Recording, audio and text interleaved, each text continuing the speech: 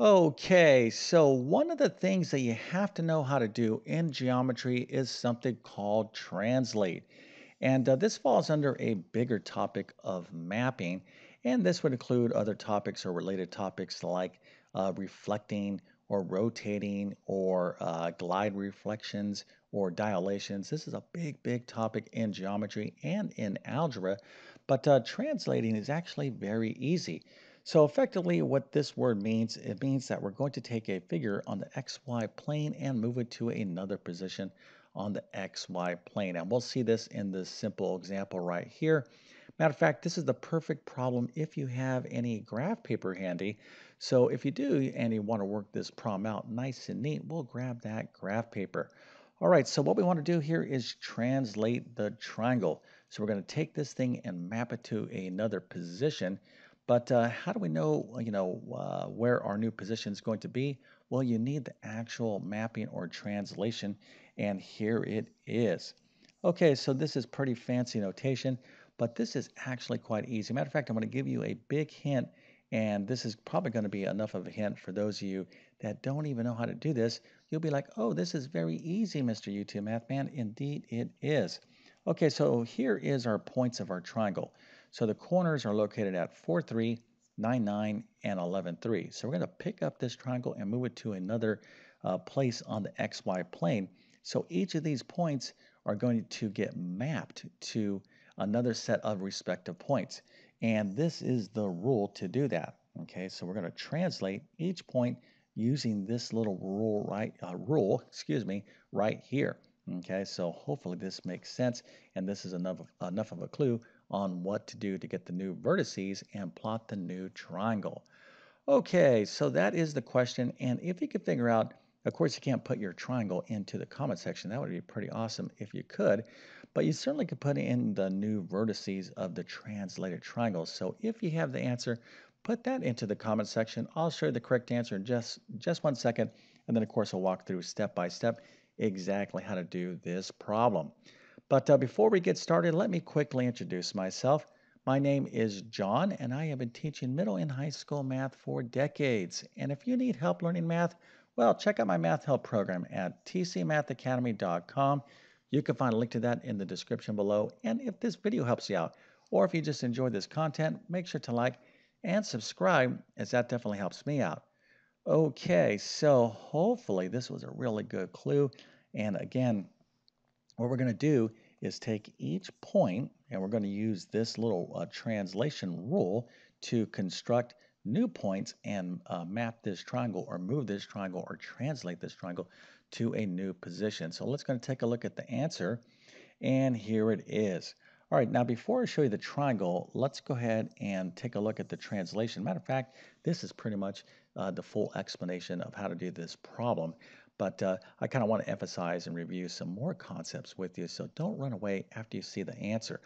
Okay, so we have our 3 points of our original triangle, 4, 3, 9, 9, 11, 3, and we need to construct new points, right? So we're going to map these points to new positions, and we're going to follow this translation. So this means translate each point x, y, and what we're going to do is take each x coordinate and we're going to add 2 to get to our new value, our new x coordinate on our new xy coordinate. So for here, this is the x value of our old point. To get to our new point, we're just simply going to add 2, so 4 plus 2 is 6.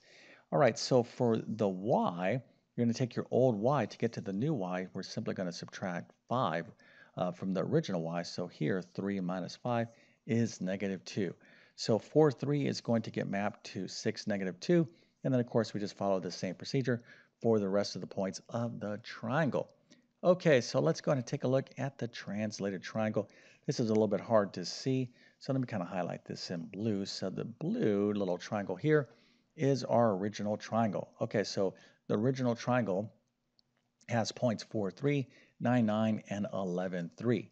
Now what we're going to do is map each of these points via this translation to these new points, right? So 4, 3 maps to 6, negative 2, and we just saw how this is done by this specific translation. And then 11, 3, this is, you've got to be really careful here, maps to 13, negative 2, and then 9, 9 maps to 11, 4. And then, of course, we have our new translated triangle right here. And again, if you had graph paper and you wanted to actually do this, you would see this play out. Okay, so again, not that difficult. Hopefully you're like, yes, Mr. YouTube Math Man, pretty easy stuff, and it is. But here's the deal. This is an easy problem, and this is a part of a bigger, broader topic in mathematics. Matter of fact, let me show you a quick example here. I'm not going to go through the whole thing, but let's suppose we have another XY axis, and we have a parabola, okay, which is a graph of a quadratic equation. Well, we have these things called transformations. In other words, we can do the same concept in algebra. We can move the parabola up, we can move it this way. Matter of fact, we can even expand the parabola and we can flip it upside down as well. So these ideas of mapping graphs or shifting graphs or doing things with it, that's a big part of algebra and geometry. Okay, and again, there's a lot to know. There's transformations, translations, glide reflections, rotations, reflections, dilations. Dilations are really cool. And I'll just tell you what this is real quick. And I'm just trying to motivate you to be excited to learn algebra, or sorry, learn geometry. So let's say you have a triangle and you wanted to expand this triangle, or basically zoom out this triangle. So this is a dilation. You can zoom out, you can zoom in, and then of course you have similar figures. So all these things you're guaranteed to learn and know how. You must know how to do these things in geometry, but they're not that difficult. But they are a lot of little things. Okay, so let's go ahead and review exactly step by step how to do this problem. All right, so I pretty much showed you the solution. But for those of you that are still a little bit confused, let's go through it. All right, so again, translation, we're going to translate the triangle, meaning that we're going to take it and pick it up and move it to another specific place. Now, this notation is pretty common in geometry, this T, colon, XY arrow. There might be other notation, but typically, and there's a little bit more of a formal definition for translating, and again, I'm going to not get into all the technical little details that you need to know about, this broader topic of reflecting, glide reflections, etc. But these are things for sure that you need to understand. By the way, too, if you need help in geometry, this stuff that we're talking about here or other things, check out my full geometry course. You can find a link to it in the description of this video. Okay, so again, the idea is mapping. We're going to take a point and we're going to map it to another position. And that's really the big picture when it comes to transformations or translations or rotations or dilations. And it falls under this concept again called mapping. We're mapping a point from one place to another place. So how do we get our new points? Well, we just follow this rule right here, which of course is our translation. And we talked about how to do that. All right, but that's going to be your first step. What you want to do is take a look at your translation and then all your points on your original graph. So here, 4, 3, 9, 9, 11, 3, for example, here is our triangle. Now, I'm not showing you the actual translated triangle, but you would say, okay, I got to translate this triangle. You would take each of these points, and then you would come up with the new vertices, right? So do that first, get all your new vertices, and then you're going to plot these, and hopefully you're going to see, you're basically going to be playing connect the dots. So you're going to have your original image here, and then you're going to have your translated image there, or whatever the case is. And you got to make sure that, hey, if your new points, and when you kind of play connected dots here, and it turns out to be something like this, and this was your original image, then you know you made an error someplace, right? Okay, so again, pretty straightforward stuff. So let's go ahead and just go through this one more time. But before we do, why don't you go ahead and hit that subscribe button, because I can definitely use your help. Now, as a math teacher, I'm only super happy when I am teaching math to as many people as I possibly can. Well, actually, that's not when I'm only happy, but I really love to teach math. Math is just one of those things that a lot of people struggle with and really plays, it wreaks havoc on so many people's confidence. Their self confidence. They're like, I'm bad at math. I've heard this throughout so many decades. Well, people say, I'm bad at math. I can't learn math. I'm not smart enough in math. I'm not da da da. All this stuff is just not true. Okay, so if you've been telling yourself that, you got to stop telling yourself that you're bad at math or you can't learn math.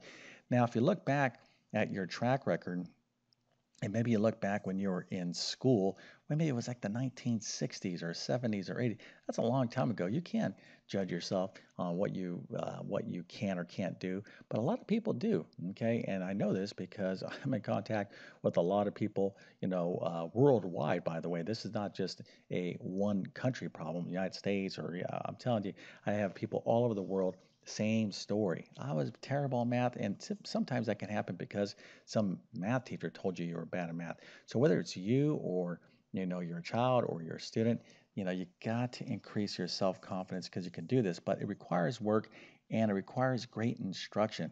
So if you need help, if you need great instruction, well, find a teacher that you like and understand. And if you like my teaching style, well, then you will love my full courses. So again, you can check those out by following the links in this description. But I try to provide enough value in these YouTube videos so you can walk away learning something, a little bit more about math. You're like, you know what? I think this guy's right. I think I can figure this out. All right, so let's move on with the rest of this problem. And although this problem is pretty easy, again, this is only one little kind of slice of the pizza of this bigger topic of translating, right? Then again, this is not just in geometry. You're going to see this over and over again in algebra courses and calculus courses. Working with graphs and moving graphs to other positions or interpreting graphs. It's very, very important skill and concepts in mathematics. Okay, so again, first things first. First, you're going to do your translating. You're going to get your new vertices, and then you're going to connect the dots, excuse me. And so here is our image. So you don't really know how this is going to turn out. Okay, in other words, you just kind of have to have some faith. So make sure you mark. And this is a good opportunity again if you have graphing paper and color pencils because you can't confuse these vertices. Now, oftentimes it's a good idea, and I didn't do it in this problem, but oftentimes this particular triangle will be kind of denoted as A, B, and C. So we can say, okay, translate triangle A, B, C with vertices, and then you can say A at 4, 3, etc. In other words, you would just be given this problem in a written manner, and then you kind of have to plot these points and then see it. But you just got to make sure that A is going to map to A prime. Okay, that's the mapped image, and we call that A prime. So that is going to be the new point. And sometimes you kind of have to have faith when you plot these points out. You're like, well, this is not making sense to me. Especially when it comes to rotations or reflections. Okay, it gets very, very confusing. So just, have faith that you're doing it right and then, connect the dots. And when you do connect the dots, you should see a pretty good translated image. Now, I am speaking beyond translating right now into things like reflecting and rotations and glide reflections because that's where this, topic is kind of going. But anyways, you want to develop these skills in simple problems like this. All right, so when you do that, you just kind of have to have faith. And again, be as neat as possible so you can really have confidence in your answer. So that's why if you are studying geometry, get yourself some graph paper, use pencil or color pencil and like rulers and stuff. All right, so when you do this translation, you're going to, so for example, if you just use pencil or pen, it's going to sometimes be a little bit hard to distinguish between the image and the translated image. So, if you know kind of in advance, you could be like, all right, I'll do this triangle in blue and maybe this triangle in green. And then you can kind of indicate movement by little arrows like that.